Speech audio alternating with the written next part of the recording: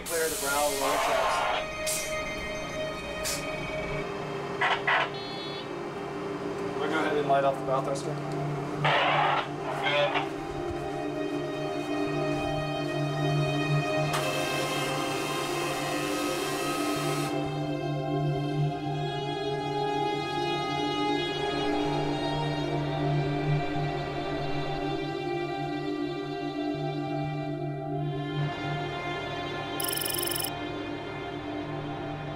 The Weatherbird 2 is on the second leg of a 2-week cruise. At 115 feet, it's one of the better equipped research vessels working the waters of the Gulf of Mexico. Its current mission is to collect and analyze fish and soil samples near the site of the Deepwater Horizon Oil Spill. And that'll be in the site DSH-10, which is at a depth of 1,500 meters. Dave Hollander and Steve Murawski are leading a team of oceanographers from the University of South Florida, Valley, which is a very important area. Working closely with the ship's captain, Brendan Baumeister. They've spent weeks developing their itinerary. We're really interested in the fish all along the area north of the Deepwater Horizon because time aboard the Weatherbird is limited and expensive. Their plan is to divide into 2 teams and work around the clock. Okay, well that'll put us in a few hours behind, so it looks like we'll probably arrive to the first fishing site like mid-afternoon tomorrow, which will give you time to do. Running behind schedule and with the clock ticking, the team is facing one other time-related problem. Though the spill happened 6 years ago, Gulf Coast communities are still pressing scientists for more information, more answers about the environmental impact of Deepwater Horizon. The Weatherbird motored through the night, putting the research team back on schedule. Traditionally, every scientific cruise is given a nickname. This one is called the Mud and Blood Cruise. Steve Murawski's team is getting ready to catch fish. Though working in the field is never easy, August can be particularly brutal. It's 8 a.m. and the temperature is already approaching 100 degrees Fahrenheit. It will be a very long day. What you're seeing is a longline fishing operation. We're setting out 5 miles of baited hooks. There's 500 hooks on that set. Their equipment is similar to what the commercial fishing fleet uses, except for one key difference. At the beginning and end of each of the longline sets, we put this recorder on, and what it is a temperature and pressure recorder. This is the recorder itself. You can see it's quite small. It also has a clock in it, so it tells us exactly when we set it out and when we retrieved it. To help with longlining, Tia Clark and Jorge Hernandez joined the crew. When not working aboard the Weatherbird, they are, in fact, commercial fishermen. We're trying to catch a representative sample of the fish community in this particular location off Southwest Pass, Louisiana, but we fished all over the Gulf. We fished almost 200 different locations. The team's ultimate goal is to track the recovery and health of fish. This is a very confusing place because if you look around us, there's a tremendous number of oil facilities. The numbers are staggering. 4,000 gas and oil platforms, 25,000 miles of active pipelines, and 22,000 natural oil seeps, all contributing to an oil-soaked underwater environment. And so we're trying to basically disentangle the Deepwater Horizon effect from all the other background. And so that's why continued studies of this is so important. For some, this is a rare moment of downtime, until the lines are ready to be pulled in. That's when the fieldwork really begins. But only if there are fish on the other end of the line. The team will know in about 2 hours.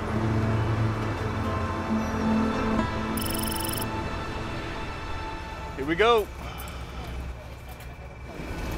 So generally we'll catch about 50 or so on a 500 hook string, so 9 out of 10 should be empty.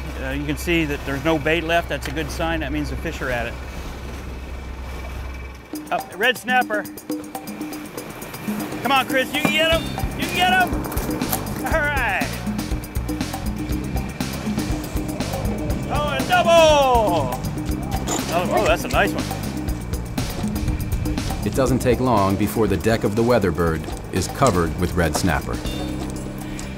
From the animals that you see coming up, we're taking about a dozen different tissues, body parts. They include things like the inner ear stones of the red snapper so we can determine their age. We're taking liver samples, bile samples, muscle samples, and in some cases spleen, liver, heart, and brain. 48. Susan Snyder is a graduate student at the University of South Florida. I work with the bottom dwelling fish that we're catching here, looking at their present day exposure to oil and any long-term accumulation in their tissues. We take the bile to look at any exposure within the past couple days to oil compounds, and then we take other tissues like muscle and liver to get the long-term accumulation of oil in the tissues. We know we're killing animals, but the point is, in order to do these kinds of studies, we have to do this. There's no other way to do this with photographics or anything. This is basically fishery science. This is a male. Amy Wallace is a PhD candidate, also at the University of South Florida. To study fish around the time of the oil spill, you need to be able to tell what they're eating. Were they in the area of the oil spill at the time of the oil spill? And if so, how did they change and move after that?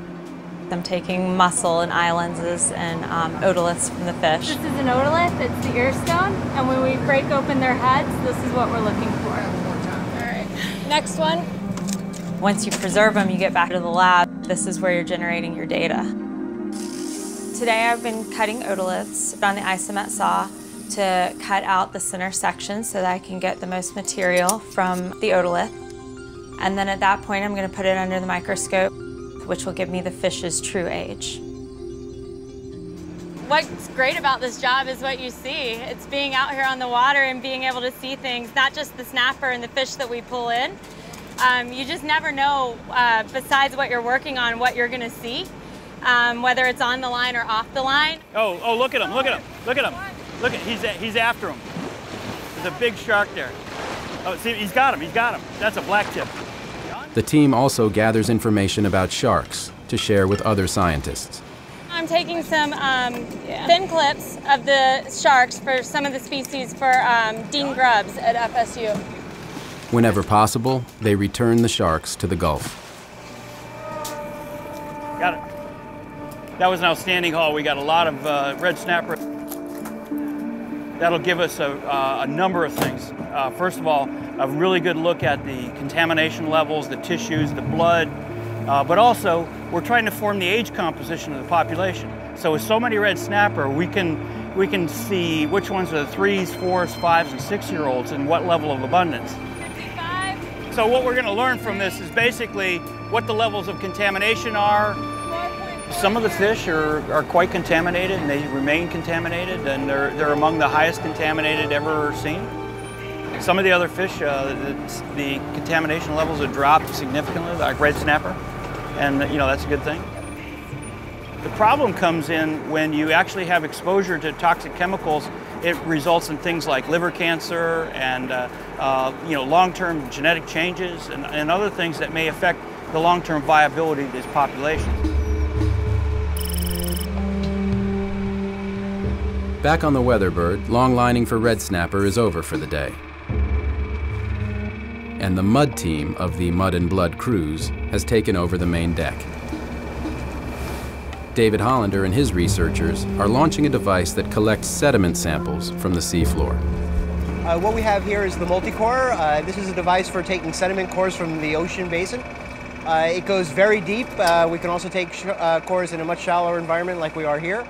There's 8 cores around a central column, and this central core actually penetrates into the seafloor, and then when we pick it up with the winch, it actually closes both the caps on the upper and lower side.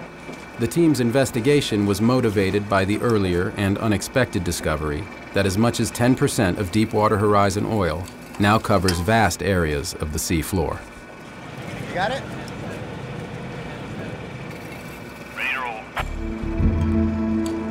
So why are we doing both sediment coring and fishing on the same cruise, which is sort of unorthodox? By us taking sediment cores in the same locations as we do the fishing, we're able to relate the evolution of the contaminants over time in the sediments to the changes that we see in the fish. It should take about 10 minutes to get down and about 10 minutes to get back. All right, we're in.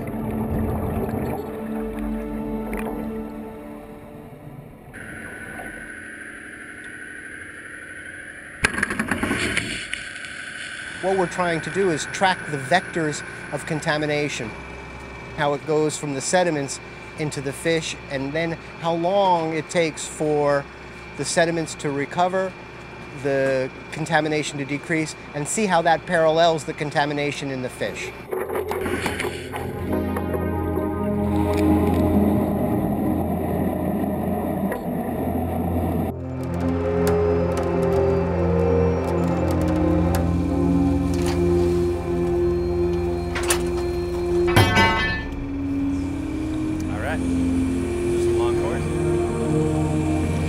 Success.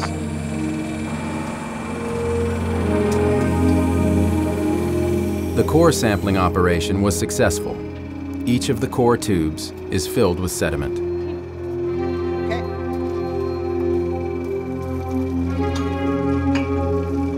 So what we do now is remove the cores from the multi-core. We make a decision about what cores are going to be distributed to what scientific groups. This is a sediment core that we just collected, and it's a fresh core. And what we're going to do right now, we're going to split it in half so we can see inside, we can take pictures and have a record visually how the layers look in the sediment core. Inside each one of these tubes, this is the best visual representation of what we get in each one. Just by seeing the changes in color, we can get a really good idea of how the oxygen depletion is occurring as you go down core. It also gives us a really good idea of when certain events happened in the core before we even date it or do any other further analyses. So just a visual inspection in any geology is really helpful. What this is essentially is a record of history, or you could view it as a history book where you can peel back the layers or turn the pages back in the history of the Gulf of Mexico. So this could be anywhere from a couple of hundred years to present, each layer denoting a certain time. The Deepwater Horizon is going to be the uppermost window of time that is accumulated in this sediment core. This is very, very fine clay, very organic rich mud. We're going to analyze it for chemistry. When the Weatherbird returns to Panama City, all of the samples and data collected during the Mud and Blood cruise are carefully offloaded and brought to the University of South Florida in St. Petersburg. That's where the process of discovery continues. All right, y'all ready? Yep.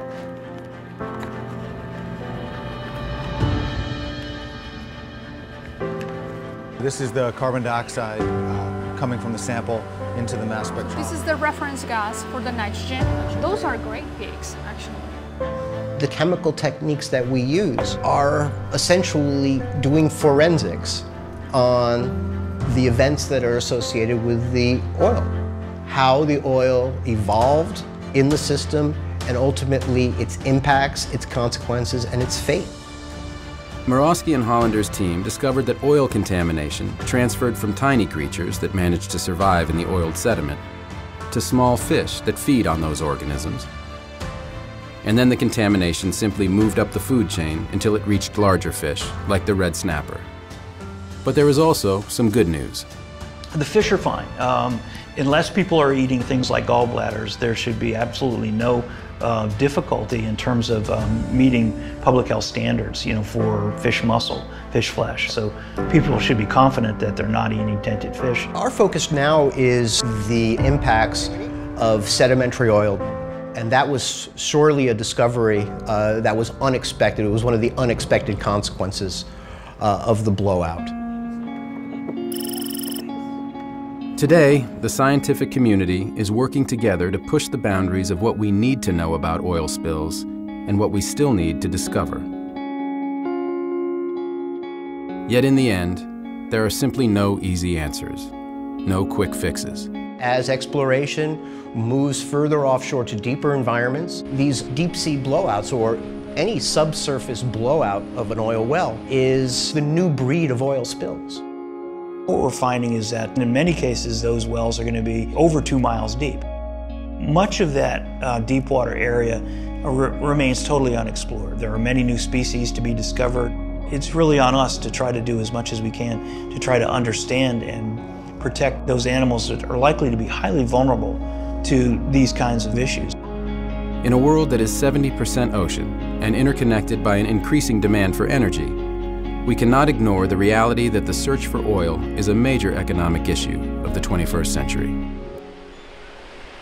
This presents the scientific community with an enormous challenge: to help find the right balance between the search for new sources of energy and what nature can safely provide. Though separated by distance and culture, for the more than 7 billion people who draw sustenance from the resources of the world, there are common bonds.